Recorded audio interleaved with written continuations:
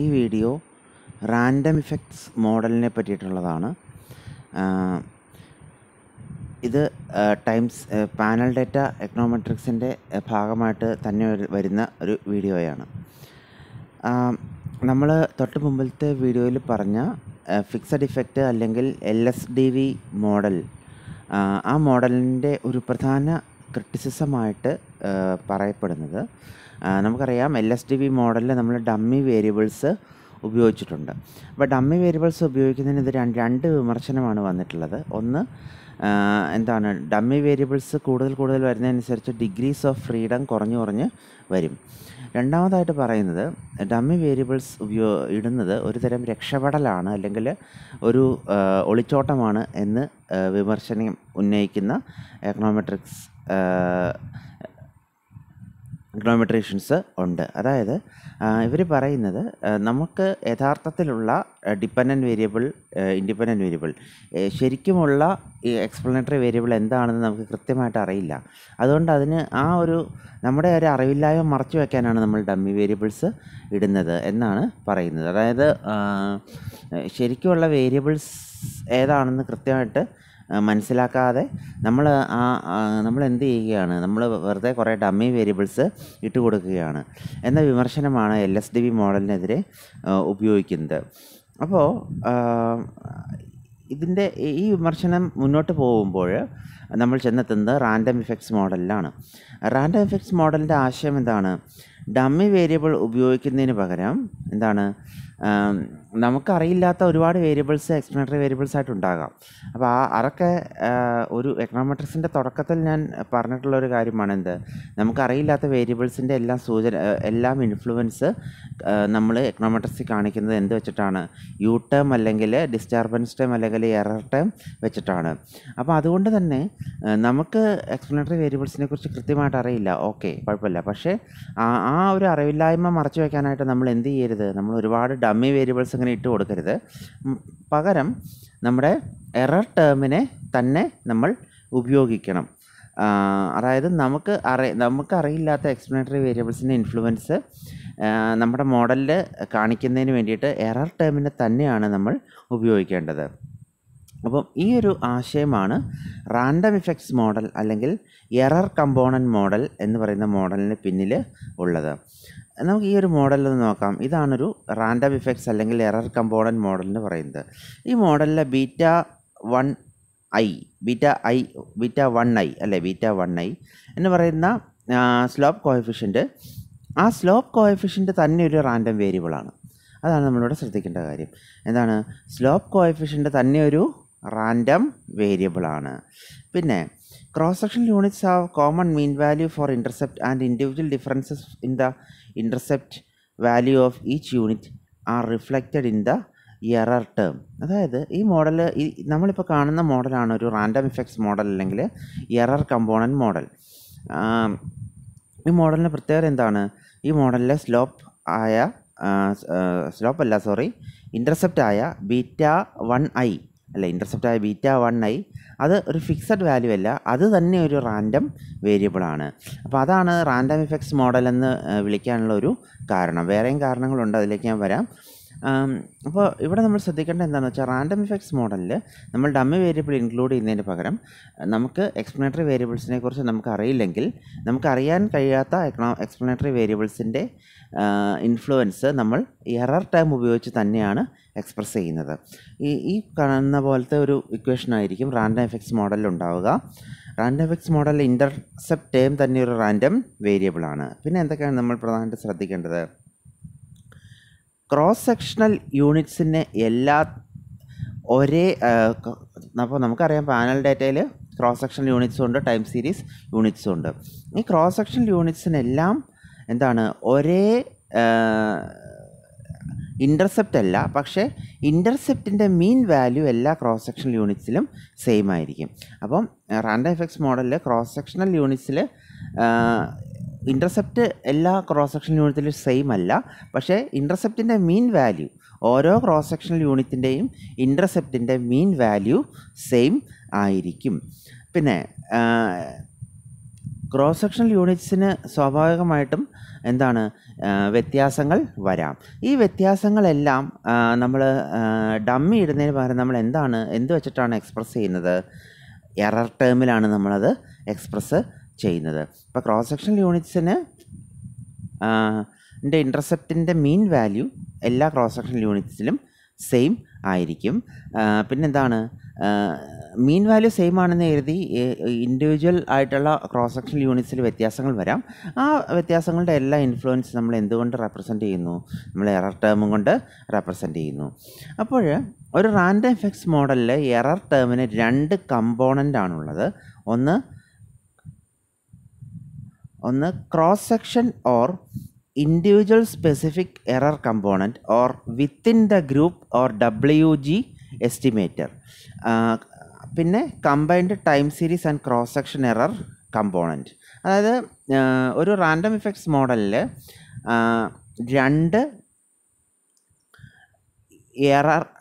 ഒരു random effects മോഡലിൽ error term ഉണ്ട്. എറർ ടേമിന് 2 കമ്പോണൻസ് ഉണ്ട്. ഒന്ന് എന്താണ്? Cross section component. അതിനെയാണ് നമ്മൾ എന്ത് വിളിക്കുന്നത്? വിത്തിൻ ദ ഗ്രൂപ്പ് അല്ലെങ്കിൽ WG എസ്റ്റിമേറ്റർ. 2 എന്താണ്? Combined time series and cross section error component. അപ്പോൾ ഒരു ക്രോസ് സെക്ഷൻ എന്താണ്? റാൻഡം ഇഫക്ട്സ് മോഡലിൻ്റെ എറർ കമ്പോണൻറ്റിന് 2 ഭാഗങ്ങളുണ്ട്. ഒന്ന് ക്രോസ് സെക്ഷൻ കമ്പോണൻറ്റ് അല്ലെങ്കിൽ within the group estimator. 2 time series component. അപ്പോൾ ഇങ്ങനെ എറർ ടേമിന് 2 കമ്പോണൻസ് ഉള്ളത് കൊണ്ടാണ് എന്ത് വിളിക്കുന്നത്? ഈ റാൻഡം എഫക്ട്സ് മോഡലിനെ എറർ കമ്പോണൻറ്റ് മോഡലെന്ന് വിളിക്കുന്നത്. അപ്പോൾ റാൻഡം എഫക്ട്സ് മോഡലിൻ്റെ മറ്റൊരു പേരാണ് എറർ കമ്പോണൻറ്റ് മോഡൽ. എന്തുകൊണ്ടാണ് അങ്ങനെ വിളിക്കുന്നത്? എറർ ടേമിന് 2 കമ്പോണൻറ്റ് ഉണ്ട്. അതുകൊണ്ടാണ് എന്ത് വിളിക്കുന്നത്? റാൻഡം എഫക്ട്സ് മോഡലിനെ എറർ കമ്പോണൻറ്റ് മോഡൽ എന്ന് വിളിക്കുന്നത്. റാൻഡം എഫക്ട്സ് മോഡലിൽ എറർ ടേമിന് 2 കമ്പോണൻറ്റ് ഉണ്ട്. ഒന്ന് ക്രോസ് സെക്ഷൻ അല്ലെങ്കിൽ within the group, 2 time series component. പിന്നെ റാൻഡം എഫക്ട്സ് മോഡലിലെ എറർ കമ്പോണൻസ് അല്ലേ, റാൻഡം എഫക്ട്സ് മോഡലിലെ എറർ ടേമിന് 2 കമ്പോണൻസ് ഉണ്ടെന്ന് പറഞ്ഞു. ഈ 2 എറർ കമ്പോണൻസും പരസ്പരം ഈ 2 എറർ കമ്പോണൻസും തമ്മിൽ യാതൊരു റിലേഷനും ഇല്ല. അതുപോലെ തന്നെ ഈ error കമ്പോണൻറ്റിന് cross section യൂണിറ്റ്സുമായിട്ടോ time series ഒബ്സർവേഷൻസുമായിട്ടോ യാതൊരു ബന്ധവുമില്ല. അതായത് ഈ എറർ കമ്പോണൻസ് 2 എറർ കമ്പോണൻസ് ഉണ്ട്. അവ തമ്മിൽ ഓട്ടോ കോറിലേറ്റഡ് അല്ല. അതുപോലെ തന്നെ ഒരു panel ഡേറ്റയിലുള്ള cross section ഒബ്സർവേഷൻസുമായിട്ടോ time series വാല്യൂസുമായിട്ടോ ഈ എറർ കമ്പോണൻസിലെ ഈ എറർ ടേമിലെ 2 കമ്പോണൻസ് കോറിലേറ്റഡ് അല്ല. നമ്മൾ നേരത്തെ പറഞ്ഞ പോലെ ഫിക്സഡ് എഫക്റ്റ് മോഡലിൽ ഓരോ ക്രോസ് സെക്ഷൻ യൂണിറ്റ്സിനും അതിൻ്റേതായിട്ടുള്ള ഫിക്സഡ് ആയിട്ടുള്ള ഇൻ്റർസെപ്റ്റ് വാല്യൂ ആയിരിക്കും ഉണ്ടാവുക. നേരെ മറിച്ച് റാൻഡം ഇഫക്ട്സ് മോഡൽ അല്ലെങ്കിൽ എറർ കമ്പോണൻറ്റ് മോഡൽ അല്ലെങ്കിൽ ECMൽ എന്താണ്? ഇൻ്റർസെപ്റ്റ് എന്ന് പറയുന്നത് എന്താണ്? It is A mean value of all cross sectional intercepts and error component represents the random deviation of individual intercept from the mean value. അതായത് ഞാൻ നേരത്തെ സൂചിപ്പിച്ച പോലെ എന്താണ്? എറർ കമ്പോണൻറ്റ് മോഡലിലെ ഇൻ്റർസെപ്റ്റ് എന്ന് പറയുന്നത് എന്താണ്? അതിൻ്റെ മീൻ വാല്യൂവിനെ കുറിച്ച് ഞാൻ നേരത്തെ പറഞ്ഞായിരുന്നു. അപ്പോൾ ECMലെ ഇൻ്റർസെപ്റ്റ് ടൈം എന്ന് പറയുന്നത് എന്താണ്? അത് യഥാർത്ഥത്തിൽ ECM നമ്മൾ പാനൽ ഡാറ്റയിലാണ് ഉപയോഗിക്കുന്നത്. അപ്പോൾ ആ പാനൽ ഡാറ്റയിലുള്ള എല്ലാ ക്രോസ് സെക്ഷണൽ വാല്യൂസിൻ്റെയും എല്ലാ ക്രോസ് സെക്ഷൻ ഒബ്സർവേഷൻ്റെയും ഇൻ്റർസെപ്റ്റുകളുടെ മീൻ വാല്യൂ ആണ് ഒരു എറർ കമ്പോണൻറ്റ് മോഡൽ അല്ലെങ്കിൽ റാൻഡം എഫക്ട്സ് മോഡലിലെ ഇൻ്റർസെപ്റ്റായിട്ട് വരുന്നത്. അപ്പോൾ റാൻഡം എഫക്ട്സ് മോഡലിലെ ഇൻ്റർസെപ്റ്റ് എന്ന് പറയുന്നത് എന്താണ്? എല്ലാ ക്രോസ് സെക്ഷണൽ ഒബ്സർവേഷൻസിൻ്റെയും ഇൻ്റർസെപ്റ്റുകളുടെ മീൻ വാല്യൂ ആണ്. അതുപോലെ തന്നെ എറർ കമ്പോണൻറ്റ് റാൻഡം എഫക്ട്സ് മോഡലിൽ എന്തുണ്ട്? പ്രധാനമായിട്ടും ഉള്ളത് ഒരു എറർ ടേമാണ്. ഈ എറർ ടേം എന്ന് പറയുന്നത് എന്തുകൂടിയാണ്?